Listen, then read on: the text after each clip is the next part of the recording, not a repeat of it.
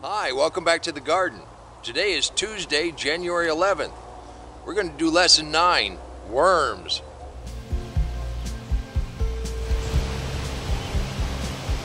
I want to talk about worms. Want to talk about worms? Now that's a worm. Yeah, it finally warmed up. I think most all of us got acquainted with the slimy little invertebrates called worms when we were a kid. Did you know that there's 23 families of worms, 700 genii or genuses, 7,000 species?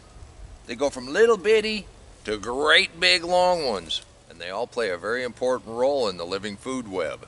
The ones that make the biggest impact in your garden would be the night crawlers and the little red wigglers. In the compost pile, the red wigglers feed on all of that decaying matter. The night crawlers, however, make burrows in the soil and pull that organic matter down into the soil. Worms improve the soil in several different ways. Worms actually promote microbiology within the soil. They derive their nutrition from the bacteria and the fungus on the rotting material, on all the rotting organic material. When they eat it and it goes through their gut, it actually multiplies the microbial life. They actually expel more microbes than they take in. The worm castings are really good for the soil. Their tunnels also provide areas for water to infiltrate and roots to grow.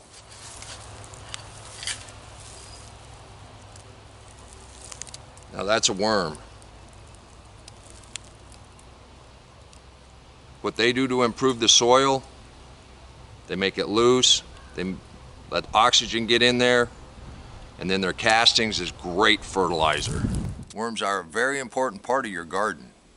They don't have to be in the garden, but having worms will show you just how healthy your soil actually is.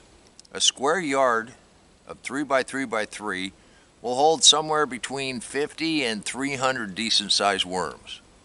Now in a forest, it could hold up to 100 to 500 worms in the same amount.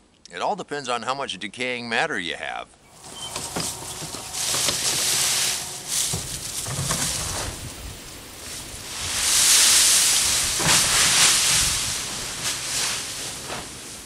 And that's why you see me with the wheelbarrow all the time, putting fresh leaves and grass and wood chips and hay on this garden. The worms go through it like mad. But that's okay, you see the results I get. And the one thing about planting in deep mulch and using deep mulch in your garden, that's what fertilizes your plants, the worms right there. Now I was asked the other day about adding worms to the compost pile. You can go down to your local bait shop, you can get red wigglers and night crawlers. You can add them both to your raised beds, you can add the red wigglers to your compost pile, and put your night crawlers across your garden itself. Just make sure you got enough mulch on top to feed them. From what I understand, you can find worms down as deep as your roots go. It's all part of the living soil, and today we only took a short look at one of the bigger creatures in your garden. In future episodes, we'll look at some of the smaller creatures in your garden, or at least talk about them. Now remember, your red wigglers are going to be for your compost pile, and your night crawlers are going to be for your garden proper. I want to thank you for taking a few minutes on this beautiful January evening to stop by the garden and talk about worms. Until next time, take care of yourself, take care of your family, and God bless you. Sound like you a killer.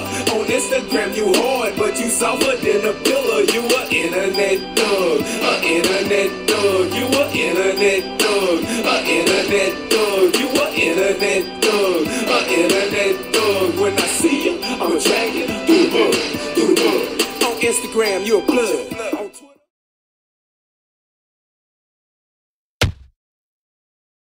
Come on, let's plant. Let's go plant garden.